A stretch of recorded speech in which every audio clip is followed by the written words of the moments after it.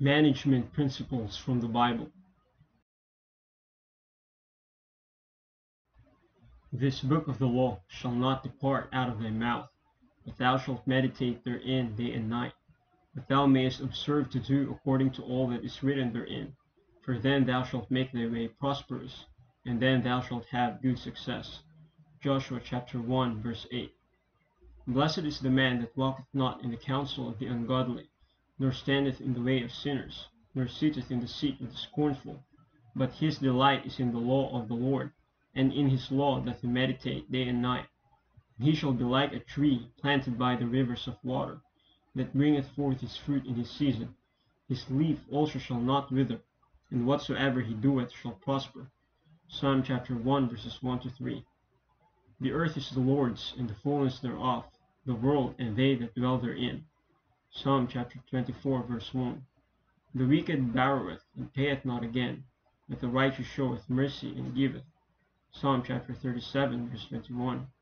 Blessed is he that considereth the poor, the Lord will deliver him in time of trouble. Psalm chapter 41 verse 1. Trust not in oppression, and become not vain in robbery. If riches increase, set not your heart upon them. Psalm chapter 62 verse 10. Defend the poor and fatherless, do justice to the afflicted and needy. Psalm chapter 82 verse 3. Withhold not good from them to whom it is due, when it is in the power of thine hand to do it. Proverbs chapter 3 verse 27. Go to the end, thou sluggard, consider her ways, and be wise, which having no guide, overseer, or ruler, provideth her meat in the summer, and gathereth her food in the harvest.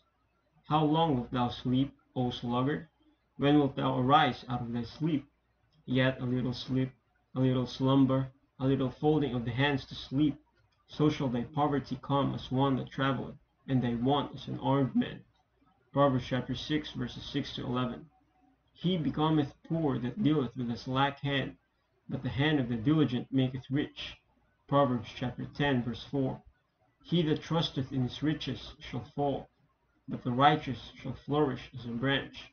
Proverbs chapter 11 verse 28. The hand of the diligent shall bear rule, but the slothful shall be under tribute. Proverbs chapter 12 verse 24. The soul of the sluggard desireth, and hath nothing, but the soul of the diligent shall be made fat. There is that maketh himself rich, yet hath nothing. There is that maketh himself poor, yet hath great riches. Wealth gotten by vanity shall be diminished, but he that gathereth by labor shall increase. Proverbs chapter 13 verses 4, 7, and 11. He that despiseth his neighbor sinneth, but he that hath mercy on the poor, happy is he. Proverbs chapter 14 verse 21. In all labor there is profit, but the talk of the lips tendeth only to penury. Proverbs chapter 14 verse 23. He also that is slothful in his work is brother to him that is a great waster. Proverbs chapter 18 verse 9. He that hath pity upon the poor lendeth unto the Lord, and that which he hath given will he pay him again. Proverbs chapter 19 verse 17. The sluggard will not plow by reason of the cold, therefore shall he beg in harvest and have nothing. Love not sleep, lest thou come to poverty. Open thine eyes, and thou shalt be satisfied with bread. Proverbs chapter 20 verses 4 and 13. The thoughts of the diligent tend only to plenteousness, but of every one that is hasty only to want. Proverbs chapter 21 verse 5. A good name is rather to be chosen than great riches, and loving favor rather than silver and gold. Proverbs chapter 22 verse 1. He that hath a bountiful eye shall be blessed, for he giveth of his bread to the poor. Proverbs chapter 22 verse 9. Be not thou one of them that strike hands, or of them that are shooters for debts. If thou hast nothing to pay, why should he take away thy bed from under thee? Proverbs chapter 22 verses 26 to 27. Seest thou a man diligent in his business? He shall stand before kings, he shall not stand before mean men. Proverbs chapter 22 verse 29. Labor not to be rich, cease from thine own wisdom. Wilt thou set thine eyes upon that which is not? For riches certainly make themselves wings. They fly away as an eagle toward heaven. Proverbs chapter 23, verses 4 to 5. I went by the field of the slothful, and by the vineyard of the man void of understanding. And lo, it was all grown over with thorns, and nettles had covered the face thereof, and the stone wall thereof was broken down. Then I saw, and considered it well. I looked upon it, and received instruction. Yet a little sleep, a little slumber, a little folding of the hands to sleep. So shall thy poverty come as one that travelleth, and thy want as an armed man. Proverbs chapter 24, verses 30 to 34.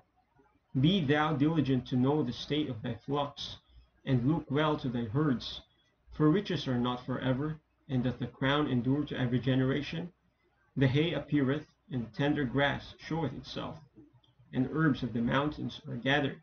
The lambs are for thy clothing, and the goats are the price of the field. Thou shalt have goat's milk enough for thy food, for the food of thy household, for the maintenance for thy maidens. Proverbs chapter 27, verses 23 to 27. He that giveth unto the poor shall not lack, but he that hideth his eye shall have many a curse. Proverbs chapter 28, verse 27. Open thy mouth, judge righteously, and plead the cause of the poor and needy. Proverbs chapter 31, verse 9. He that loveth silver shall not be satisfied with silver, nor he that loveth abundance with increase. This is also vanity. Ecclesiastes chapter 5, verse 10. Cast thy bread upon the waters, for thou shalt find it after many days.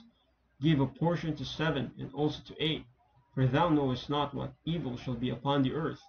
In the morning sow thy seed, and in the evening withhold not thine hand, for thou knowest not whether shall prosper, either this or that, or whether they both shall be alike good. Ecclesiastes chapter 11, verses 1 to 2 and 6. Learn to do well, seek judgment, relieve the oppressed, judge the fatherless, plead for the widow. Isaiah chapter 1, verse 17. Bring ye all the tithes into the storehouse, that there may be meat in mine house. And prove me now herewith, saith the Lord of hosts, if I will not open you the windows of heaven, and pour you out a blessing, that there shall not be room enough to receive it. Malachi chapter 3, verse 10. Take heed that ye do not your alms before men, to be seen of them. Otherwise ye have no reward of your Father which is in heaven. Therefore when thou doest thine alms, do not sound a trumpet before thee, as the hypocrites do in the synagogues and in the streets, that they may have glory of men. Verily I say unto you, they have their reward. But when thou doest alms, let not thy left hand know what thy right hand doeth, that thine alms may be in secret, and thy Father which seeth in secret himself shall reward thee openly. Matthew chapter 6, verses 1 to 4.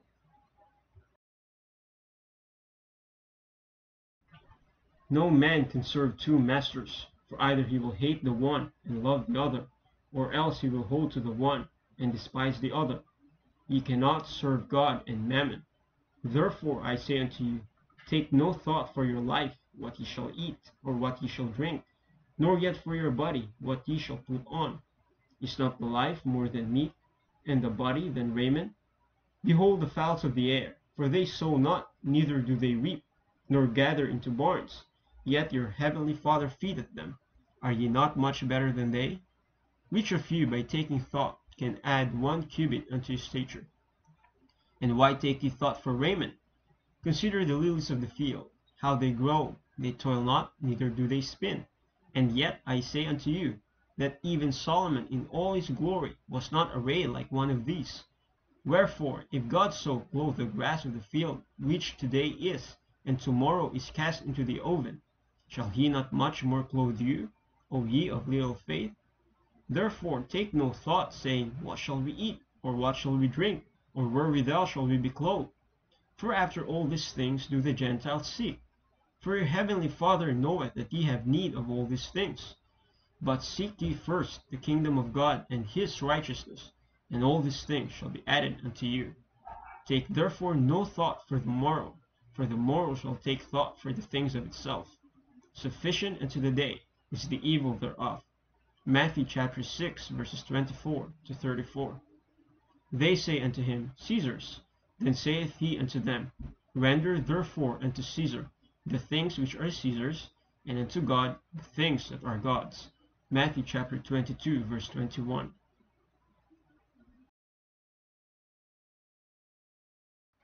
For the kingdom of heaven is as a man traveling into a far country, who called his own servants, and delivered unto them his goods. And unto one he gave 5 talents, to another 2, and to another 1, to every man according to his several ability, and straightway took his journey. Then he that had received the 5 talents went and traded with the same, and made them other 5 talents.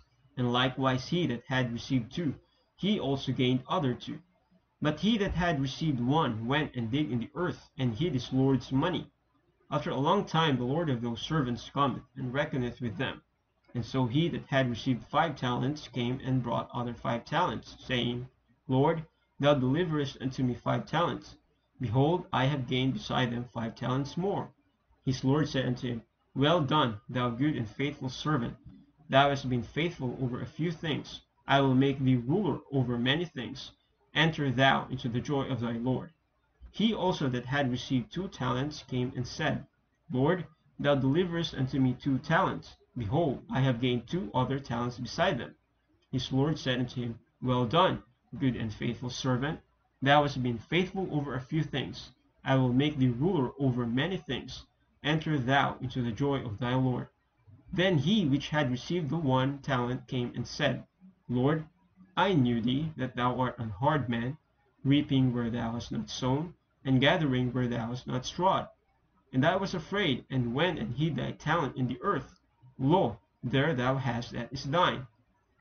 His Lord answered and said unto him, Thou wicked and slothful servant, thou knowest that I reap where I sow not, and gather where I have not strawed.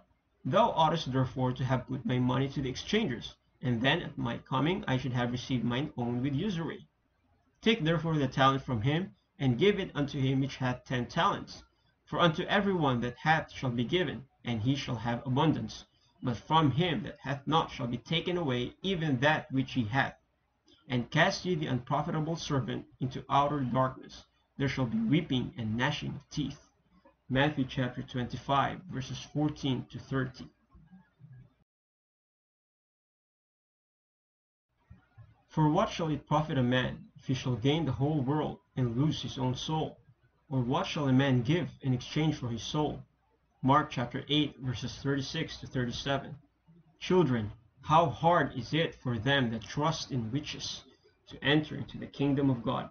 Mark chapter 10, verse 24. And Jesus sat over against the treasury, and beheld how the people cast money into the treasury. And many that were rich cast in much. And there came a certain poor widow, and she threw in 2 mites, which make a farthing. And he called unto him his disciples, and saith unto them, Verily I say unto you, that this poor widow hath cast more in, than all they which have cast into the treasury. For all they did cast in of their abundance, but she of her want did cast in all that she had, even all her living. Mark chapter 12, verses 41 to 44.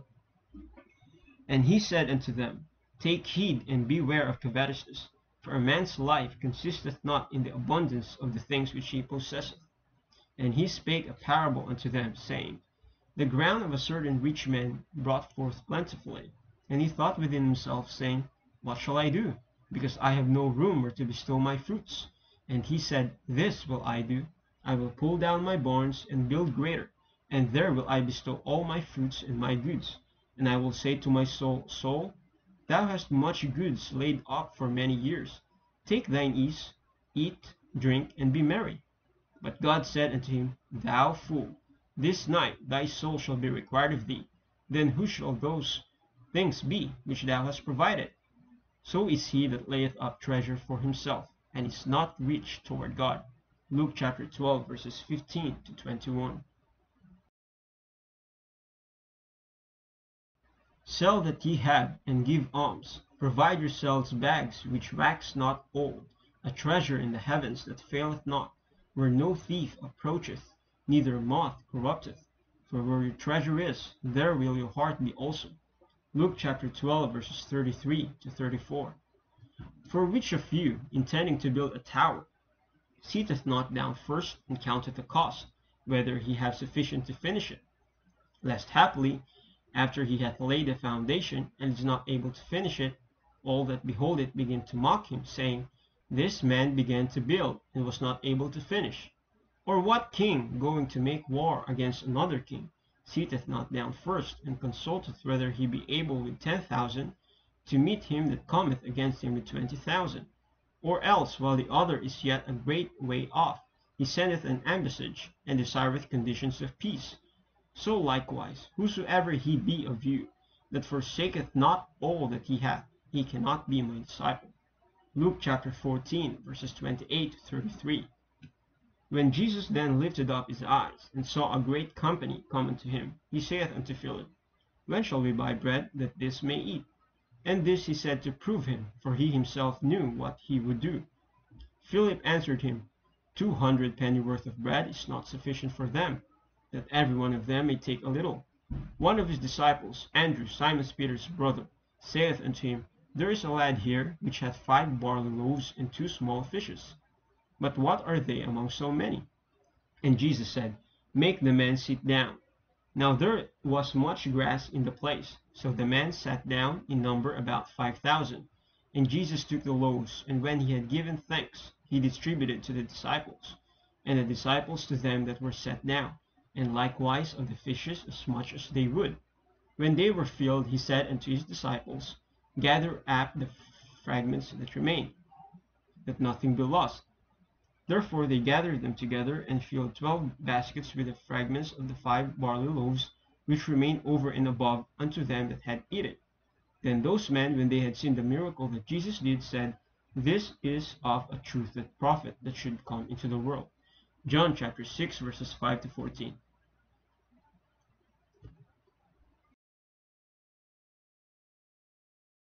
And the multitude of them that believed were of one heart and of one soul. Neither said any of them that aught of the things which he possessed was his own, but they had all things common. And with great power gave the apostles witness of the resurrection of the Lord Jesus, and great grace was upon them all. Neither was there any among them that lacked, for as many as were possessors of lands or houses sold them, and brought the prices of the things that were sold, and laid them down at the apostles' feet. And distribution was made unto every man according as he had need. And Joseph, who by the apostles was surnamed Barnabas, which is, being interpreted, the son of consolation, a Levite, and of the country of Cyprus, having land, sold it, and brought the money, and laid it at the apostles' feet. Acts chapter 4, verse 32.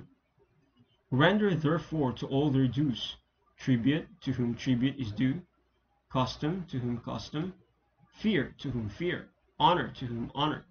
Romans chapter 13, verse 7. Moreover, it is required in stewards that a man be found faithful. 1 Corinthians chapter 4, verse 2. Let all things be done decently and in order. 1 Corinthians chapter 14, verse 40. Let him that stole steal no more, but rather let him labor, working with his hands the thing which is good, that he may have to give to him that needeth. Ephesians chapter 4, verse 28. Set your affection on things above, not on things on the earth. Colossians chapter 3, verse 2. But if any provide not for his own, and especially for those of his own house, he hath denied the faith, and is worse than an infidel. 1 Timothy chapter 5, verse 8. But godliness with contentment is great gain, for we brought nothing into this world, and it is certain we can carry nothing out. And having food and raiment, let us be therewith content. 1 Timothy chapter 6, verses 6 to 8. For even when we were with you, this we commanded you, that if any would not work, neither should he eat. 2 Thessalonians chapter 3, verse 10. Give alms of thy substance, and when thou givest alms, let not thine eye be envious, neither turn thy face from any poor, and the face of God shall not be turned away from thee. If thou hast abundance, give alms accordingly. If thou have bought a little, be not afraid to give according to that little. For thou layest up a good treasure for thyself against the day of necessity, because that alms do deliver from death, and suffereth not to come into darkness. For alms is a good gift unto all that give it in the sight of the Most High. Tobit chapter 4 verses 7 to 11. Let not the wages of any man which hath wrought for thee tarry with thee, but give him it out of hand. For if thou serve God, he will also repay thee. Be circumspect, my son, in all things thou doest, and be wise in all thy conversation. Give of thy bread to the hungry, and of thy garments to them that are naked, and according to thine abundance give alms, and let not thine eye be envious when thou givest alms. Tobit chapter 4 verses 14 and 16. Prayer is good with fasting and alms and righteousness. A little with righteousness is better than much with unrighteousness. It is better to give alms than to lay up gold, for alms that deliver from death, and shall purge away all sin.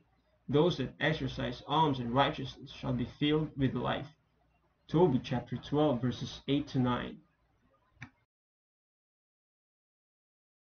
Be not faint-hearted when thou makest thy prayer, and neglect not to give alms.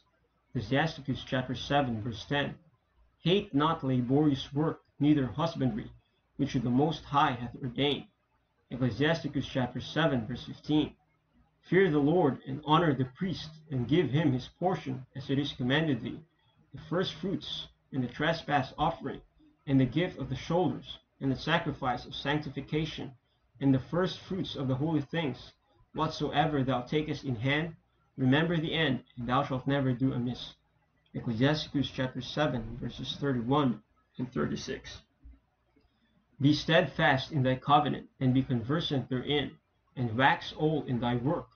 Marvel not at the works of sinners, but trust in the Lord, and abide in thy labor. For it is an easy thing in the sight of the Lord on the sudden to make poor men rich. The blessing of the Lord is in the reward of the godly, and suddenly he maketh his blessing flourish. Ecclesiasticus chapter 11 verses 20 to 22. There can no good come to him that is always occupied in evil, nor to him that giveth no alms. Ecclesiasticus chapter 12 verse 3. The alms of a man is as a signet with him, and he will keep the good deeds of man as the apple of the eye, and give repentance to his sons and daughters. Ecclesiasticus chapter 17 verse 22. Lose thy money for thy brother and thy friend, and let it not rust under a stone to be lost. Lay up thy treasure according to the commandments of the Most High, and it shall bring thee more profit than gold. Shut up alms in the storehouses, and it shall deliver thee from all affliction. It shall fight for thee against thine enemies better than a mighty shield and strong spear. Ecclesiasticus chapter 29, verses 10 to 13. He that keepeth the law bringeth offerings enough. He that taketh heed to the commandment offereth a peace offering. He that requiteth a good turn offereth fine flour, and he that giveth alms sacrificeth praise. To depart from wickedness is a thing pleasing to the Lord, and to forsake unrighteousness is a propitiation. Thou shalt not appear empty before the Lord. For all these things are to be done because of the commandment. The offering of the righteous maketh the altar fat, and the sweet savour thereof is before the Most High. The sacrifice of a just man is acceptable, and the memorial thereof shall never be forgotten. Give the Lord his honour with a good eye, and diminish not the firstfruits of thine hands. In all thy gifts show a cheerful countenance, and dedicate thy tithes with gladness. Give unto the Most High according as he hath enriched thee, and as thou hast gotten, give with a cheerful eye. For the Lord recompenseth, and will give thee 7 times as much. Ecclesiasticus chapter 35, verses 1 to 11. Brethren and help are against time of trouble, but alms shall deliver more than them both. Ecclesiasticus chapter 40, verse 24. Deliver all things in number and weight, and put all in writing that thou givest out or receivest in. Ecclesiasticus chapter 42, verse 7. The blessed and ever glorious Virgin Mary, sprung from the royal race and family of David, was born in the city of Nazareth and educated at Jerusalem in the temple of the Lord. Her father's name was Joachim, and her mother's Anna. The family of her father was of Galilee and the city of Nazareth. The family of her mother was of Bethlehem. Their lives were plain and right in the sight of the Lord, pious and faultless before men. For they divided all their substance into 3 parts, one of which they devoted to the temple and officers of the temple, Another they distributed among strangers and persons in poor circumstances, and the third they reserved for themselves and the uses of their own family. The Gospel of the Birth of Mary, chapter 1, verses 1 to 4.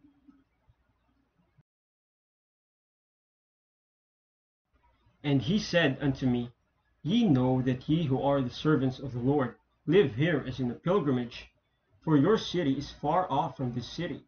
If, therefore, ye know your city in which ye are to dwell, why do ye here buy estates, and provide yourselves with delicacies, and stately buildings, and superfluous houses? For he that provides himself these things in this city does not think of returning to his own city. O foolish and doubtful and wretched man, who understandest not that all these things belong to other men, and are under the power of another? For the Lord of this city saith unto thee, Either obey my laws, or depart out of my city. What therefore shalt thou do, who art subject to a law in thine own city? Canst thou for thy estate, or for any of those things which thou hast provided, deny thy law? But if thou shalt deny it, and wilt afterwards return into thy own city, thou shalt not be received, but shalt be excluded thence. See therefore, that like a man in another country, thou procure no more to thyself than what is necessary and sufficient for thee, and be ready, that when the God or Lord of this city shall drive thee out of it, thou mayest oppose his law, and go into thine own city, where thou mayest with all cheerfulness live according to thine own law with no wrong. Take heed therefore, ye that serve God, and have him in your hearts. Work ye the works of God, being mindful both of his commands and of his promises, which he has promised, and be assured that he will make them good unto you, if ye shall keep his commandments. Instead therefore of the possessions that ye would otherwise purchase, redeem those that are in want from their necessities, as everyone is able. Justify the widows, judge the cause of the fatherless, and spend your riches and your wealth in such works as these. For this end has God enriched you, that ye might fulfill this kind of services. It is much better to do this, than to buy lands or houses, because all such things shall perish with this present time. But what ye shall do for the name of the Lord, ye shall find in your city, and shall have joy without sadness or fear. Wherefore, covet not the riches of the heathen, for they are destructive to the servants of God. But trade with your own riches which ye possess, by which ye may attain unto everlasting joy. Third book of Hermas, chapter 1, verses 1 to 10.